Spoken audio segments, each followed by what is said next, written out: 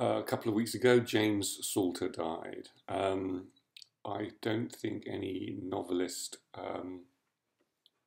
since I became a published novelist, has had such a profound effect on me. There are obviously those writers that we grow up with that have an indelible influence, even if we can't spot it ourselves. I think other people can spot it.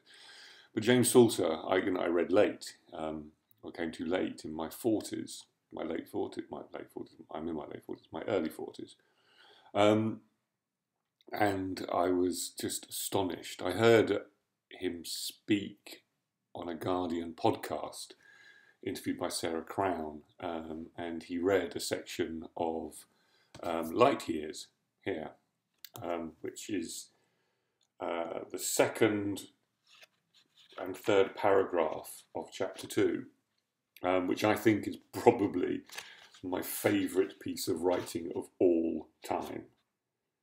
And maybe astonishingly, it is a young woman, early 20s, in her kitchen at her sink. And it is astonishing. I'm not going to read it.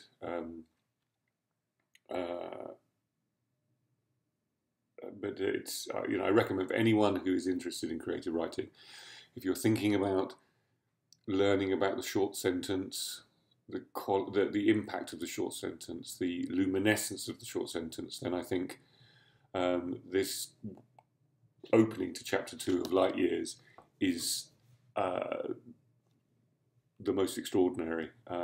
And when I teach creative writing, I get people to read this book, and we work on the short sentence. Hemingway obviously is the writer that springs to mind as the great writer of short sentences, but I think possibly he is eclipsed by James Salter. James Salter, I have all his books, but one here, even his travel writing, which very few people have read. It says there and now, James Salter. I'm missing one volume of his memoirs, which goes with Burning the Days, which is this one here. I didn't actually start with Light Years as much as I love it deeply. I started with The Hunters. The thing about James Salter is that, of course, unlike most writers, he was first a fighter pilot in the Korean War, and extremely handsome. But he left to become a writer, and he died at 89 and didn't write a great deal. And I think this is a shame. But I think what's important is that he wrote a couple of screenplays. Downhill Racer, I don't think a great movie, by which starred Robert Redford. But he was slightly too enamoured with the glamorous life and with the pursuit of women. And I think that stopped him writing a lot, because he followed a lot of screenwriting leads, because it pays better. And you meet lots of glamorous and attractive women, which is very important to him. But in the end, you get what you get. And he wrote 4 novels, or 5 novels, and 2 volumes of short stories and 2 memoirs. I love Light Years deeply. The Hunters, his Korean War novel, is extraordinary, his first novel. That was actually made into a film, but I think we can ignore that. And then the book that I suppose kind of made him famous, A Sport and a Pastime. And A Sport and a Pastime is how the Quran describes sex, which is interesting. I think it's interesting in 2 ways. One, that the Quran describes sex in that way, and the other is that James Salter decides to call a very strange novel set in the less glamorous towns of southern France, a kind of sexual odyssey set in slightly gloomy hotel restaurants.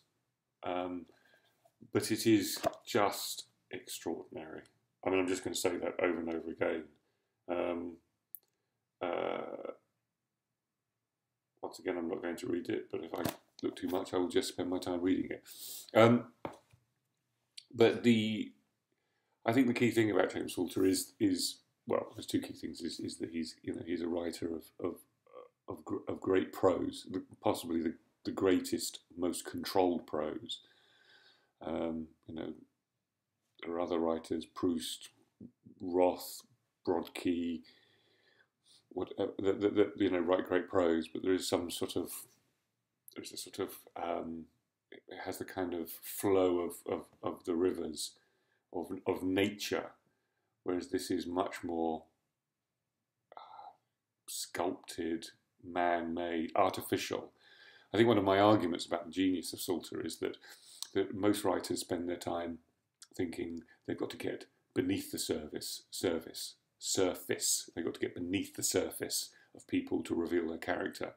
And James Salter rather brilliantly thought, if I absolutely describe perfectly the surface, I might discover something about the inside of people from that surface. That's not right.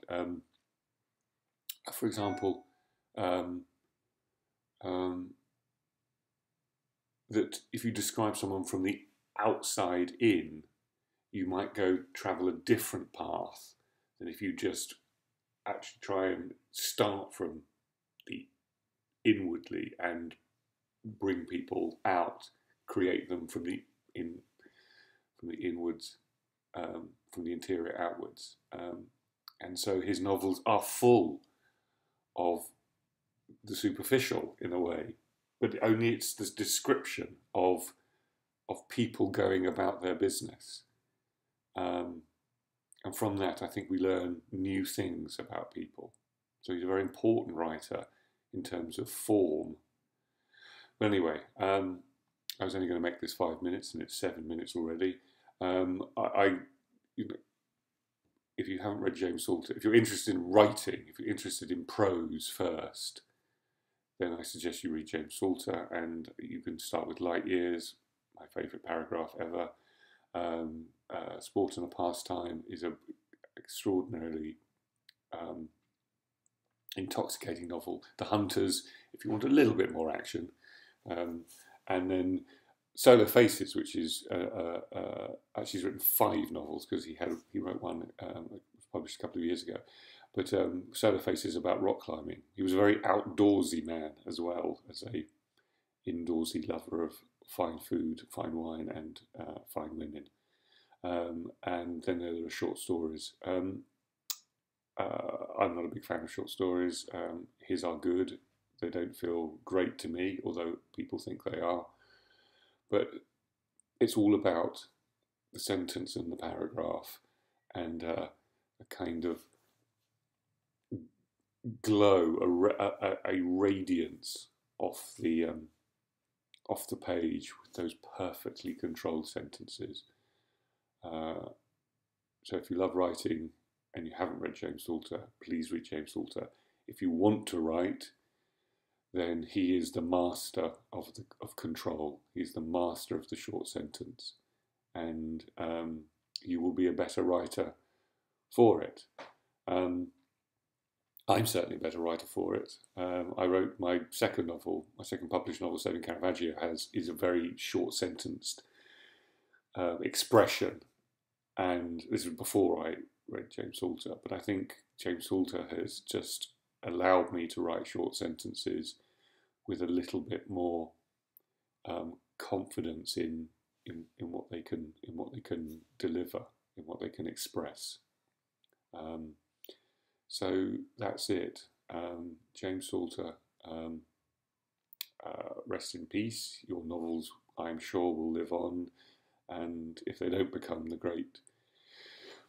aren't seen to be the great masterpieces of the 20th century, perhaps In the Shadow of Roth, or Hemingway, or Saul Bellow, there will always be writers who simply think you're the master and I may as well give up.